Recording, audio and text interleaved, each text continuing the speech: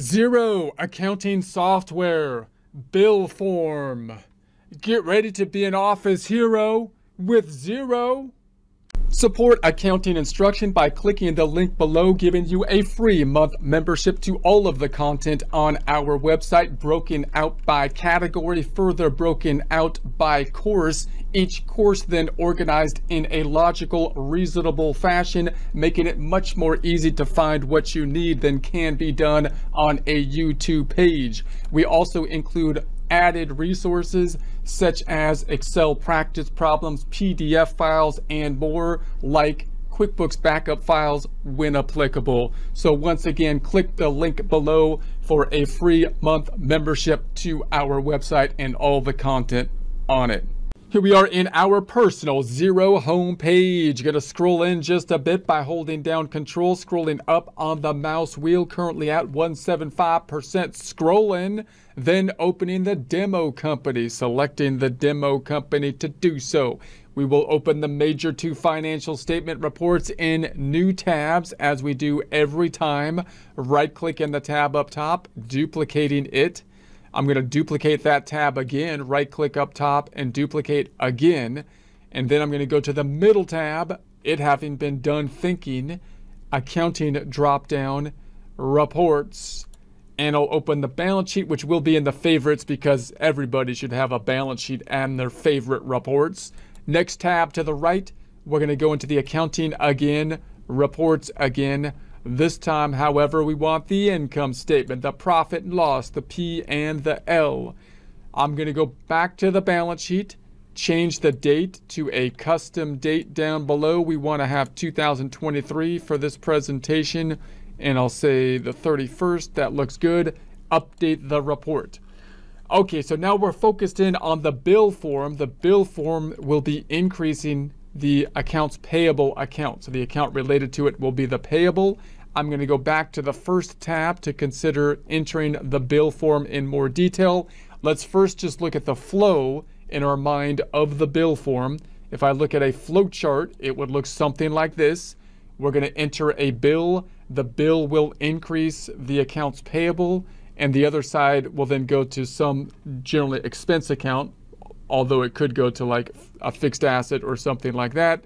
And then of course we'll pay the bill with, in essence, a check type form, a form that will be decreasing the checking account and decreasing the payable.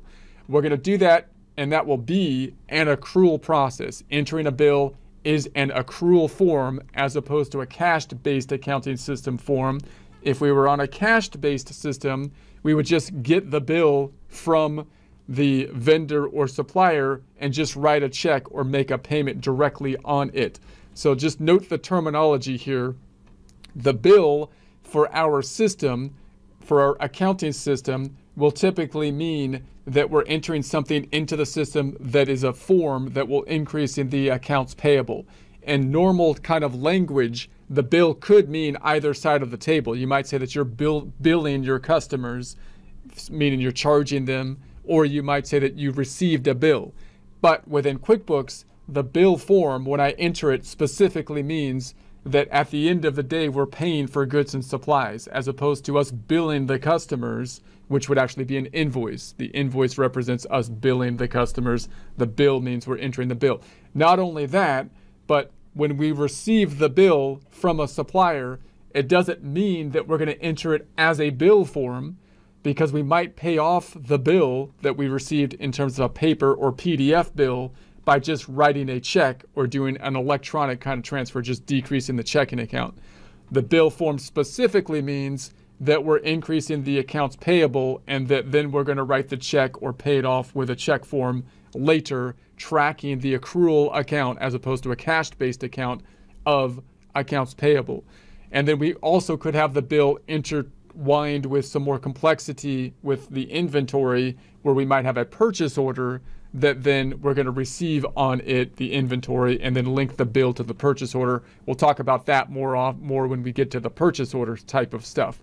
So let's go back on in then and see our items. If I hit the drop down, you can see you have the bill here. So if we're paying somebody for goods and services, we could send them just spend money, right? A decrease to the checking account. which might be a check, or it might be us entering an electronic transfer, or this might be a form generated from the bank feeds if we're using bank feeds to record a cash-based system. But an accrual-based system would mean that we're entering the bill here. So let's take a look at an actual bill. Let's open one up and open the bill. And let's say the bill, let's just make up of a vendor or supplier as we go. I'm just going to call it an AAA and say it's a new contact. So we made up the contact as we go. And the date is November 30th. I'll just keep that as the date. The due date, now the due date on the bill is different from the date it was entered. I'm going to scroll in just a little bit. So the date that we entered into the system is the date of the transaction. So note that if you're talking about something like a utility bill, then you might first consume the utilities, and then the utility company determines what you consumed and bills you on it. Then you receive the physical bill, which you could either just pay electronically at that point with a check, so that you don't ever enter the bill into the system as a bill, but just pay off the physical bill with a check, or you enter it into the system as a bill. If you enter it into the system as a bill, this is going to be the date that you typically enter it in, the transaction date, which is going to be the date that it's recorded as an expense on your financial statements. And then you've got the due date, which is going to be the date that you have to pay the actual bill. So that's what we're going to need to track and then pay at a future point. A reference number if applicable. If we have a file that we need to upload, we've got upload your files to store them alongside, so we can have that kind of as the backup information. And then the total that we're going to pay, let's just say it's $100, and then it's going to be paid in USD, the currency. And so we got the option, depending on the capacities of the software you're using, to have different currencies if you're dealing with transactions in different currencies, which greatly complicates things, but you have possibly the capacity to do that, which is nice. So the amounts are no tax. So you've got the option of tax exclusive, tax inclusive, no tax. I'm going to say no tax here. And then we have the items down below. Now, the items are really going to be applicable if we're purchasing, say, inventory items, because the item is going to drive the accounting of not only the accounts that are going to be impacted from this financial transaction, but tracking the subsidiary stuff. We'll get more into inventory in a future presentation, but if you're using a perpetual inventory system, you've got to set up those items as a foundational thing. Then you've got the description, the quantity, the unit price. Now, if we don't really have the items, but we're paying for something like the utility bill, then we can just assign the account over here. So we can assign it to an account. I'm going to make up another account just for...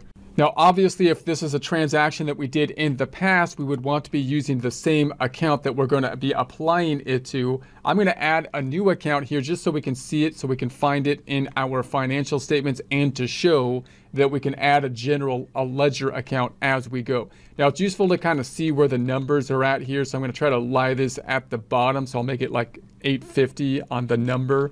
So I'm going to say, okay, 850, new account. It's typically going to be an expense type of account on a bill, not always, but typically I'll make it 850, 8050. The short name is going to be example. It's going to be an example expense account, just for a generic name. I'm going to put that as the description. Tax on purchase, I'm going to say that there's no tax. So tax on purchase is 0. And so there we have it. So let's save it. Boom. So we've got that account, and then the region, if applicable. We won't get into the regions here. I'm just going to say the amount then is going to be the $100. And I put the amount here, 1, and then the $100. So then we have the total. So what will this be doing then? It's going to be increasing the accounts payable. It's going to increase then the expense account that we set up the expense account, and it's always also going to be tracking the outstanding bill for the new vendor or supplier of AAA that we set up here. So let's go ahead and, well, before we save it, let's just note that you could add another line. So we might have multiple lines here, and if we run out of lines, then of course we can possibly add lines. we have add 5 lines, 10 lines at a time. Assign expenses to a customer. So if you select this item, you can assign the expense to a customer. Why would you do that? Well, possibly if you're paying for something and you want to include it on, say, an invoice that you're going to turn around and create your invoice from it, oftentimes used in a job cost system, then you might use that kind of option as well. Now, most of the time, small companies will be just go to the approve item here. But if you have a more complex structure set up, you might save it as a draft.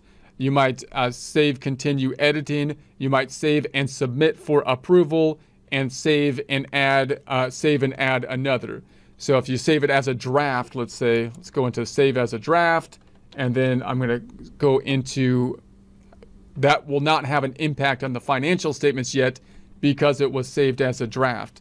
So now we can see here that we have the one draft for AAA. If I go to the business dropdown, for example, and we go into the pay bills item, this is another area that we can sort the bills. So we go into here and say, I would just like to look at the drafts. So I'm going to say instead of all, I just want to see the drafts.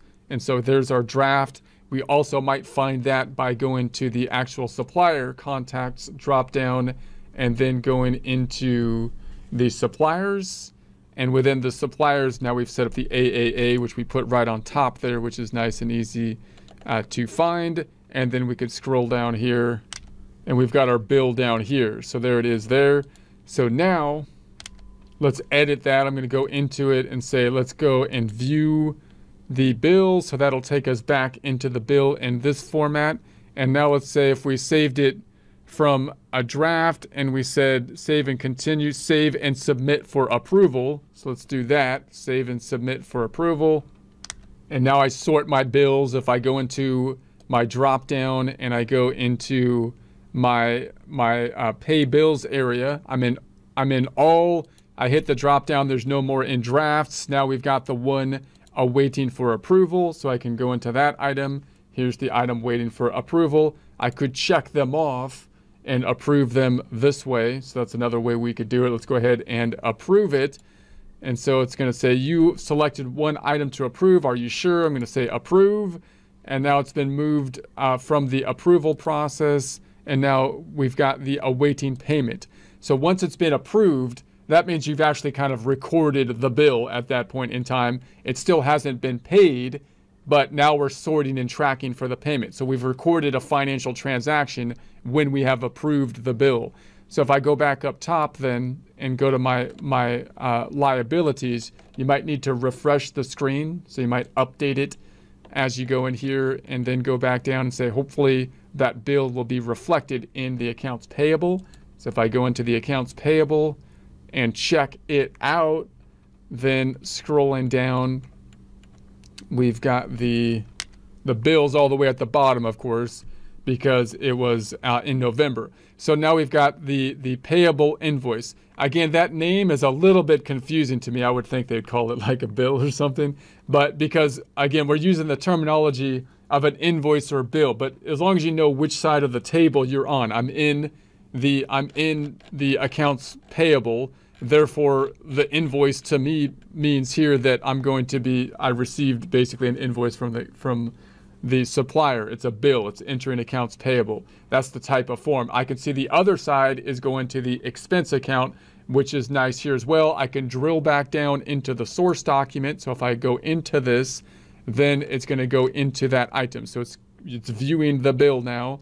So here's the actual bill information, the 100 price, the example expense account, and the tax exempt. And then, of course, we've got the pay bill information on down below. So I'm going to go back then to the detail in the accounts payable, go back again to the detail again. Now, remember, the accounts payable represents us. It's an accrual account representing the fact that we owe vendors or suppliers money. The backup detail related to it, we can see, as we saw over here, sorted by the amounts here for the balance, the business information into the bills to pay. So we could sort them in this fashion. We can also sort them by going to the contacts and go into the suppliers within the contacts, and there's going to be our AAA contact. If I go into that, we've got our information there. We have one bill awaiting payment in that format. Then also we have subsidiary reports, which should tie it out, which should give us a total. So if I go to the last tab over here, I'm going to right click on that tab. I'm going to duplicate this tab, and let's take a look at the subsidiary report in the accounting dropdown reports. And if we say we're going to break out that detail, I'm going to scroll down to the payables, the payables and receivables here, and we've got the aged payable detail. Let's go into that aged payable detail, and this report will give us a little bit more information breaking out how past due things are. Let's make this as of a custom date, year end December 31st. Update it. So now we've got this information. Here it is. It's 1 to 30. If I scroll down to the bottom and we get to the total, note the total 10,391.84 should tie out to what's on the balance sheet at the 10,391.84. So note if I just drill down on this, it gives us the transactions by date they were entered, but I also want to see the transactions by who we owe the money to. And this report over here gives us a little bit more detail because it tells us how old the past due the items are. But it also ties out to this number. In practice, when you're dealing with paying the bills, most likely you'll be working with these items here in the drop-down dashboard, the pay bills item here, and with the contacts with the suppliers. These two items don't give you that nice total that ties into the balance sheet, but you want to understand that's what's happening here. You're looking at the balance sheet, is tracking the accounts payable.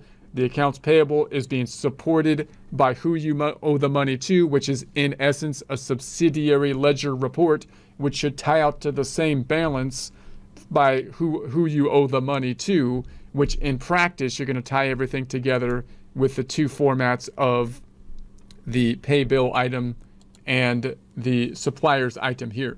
Now, obviously, the next step in the flow would be for us to pay the bill.